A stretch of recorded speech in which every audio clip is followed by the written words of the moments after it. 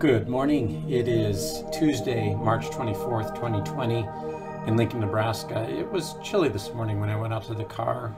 Cloudy, not raining, but it's a day and it's supposed to get up to 60, so woohoo! Praise God for that. Good morning, and I pray that you all are doing well. It's been so good and such a joy to be able to be with you. Although I miss your faces, I miss getting to have those interactions with you as we do on a relatively regular basis through Bible studies and church and all kinds of interactions as well. Today, our sponsor for this morning is from the book of Psalms again, Psalm 125. I want to talk to you today about mountains. But before we get into that, I've got two things for you.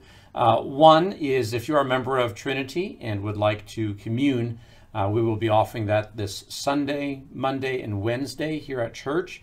You can go either on Facebook or it will be posted on our church's webpage as well, Sign Up Genius, and we're going to limit it to about 9 people to come in to commune, and there'll be various time slots available for that. So please take advantage of that. Number two, the second thing, and this is very important, I need your help. I really, really need your help. This is for Trinity members and those who are not Trinity members but intend to watch the service for this coming Sunday. This coming Sunday is the 5th Sunday of the month, and you know what that means. It means we have a hymn sing, and so I need hymns.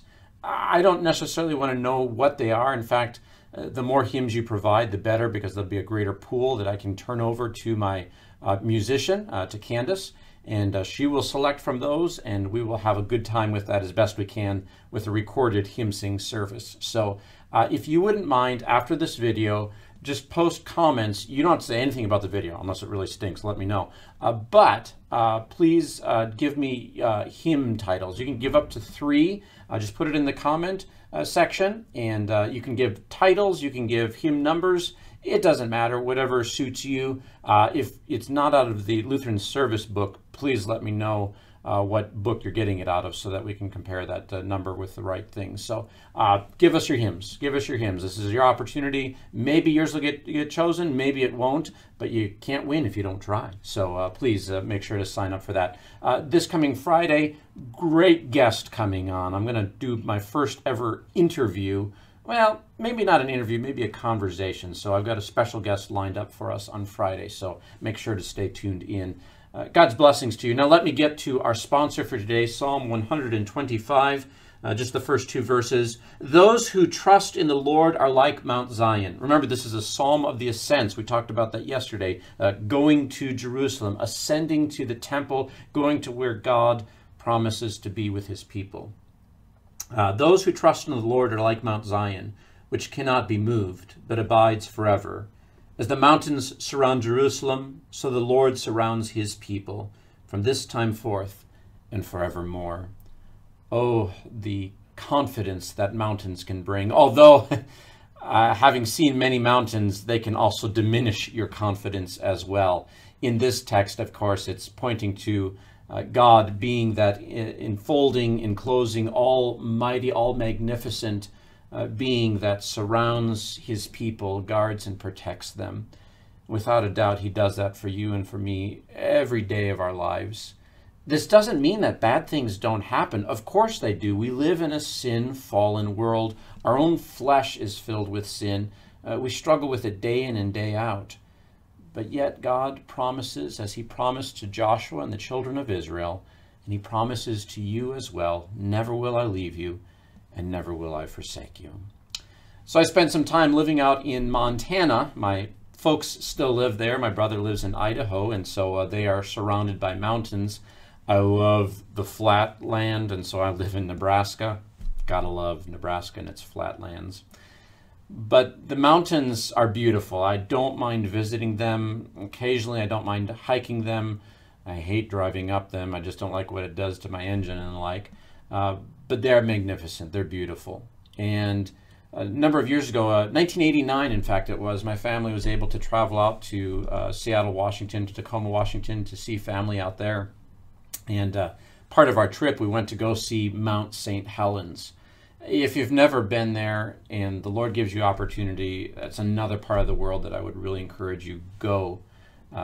go and see what is there. So May 18th, 1980, at approximately 8 o'clock in the morning, a mountain, and I'm talking a beautiful big mountain surrounded by just lush forests and a beautiful lake, a Spirit Lake, were utterly devastated in an instant, in a moment, as that mountain blew and it gave way and the whole mountainside just collapsed into the water, displaced the water.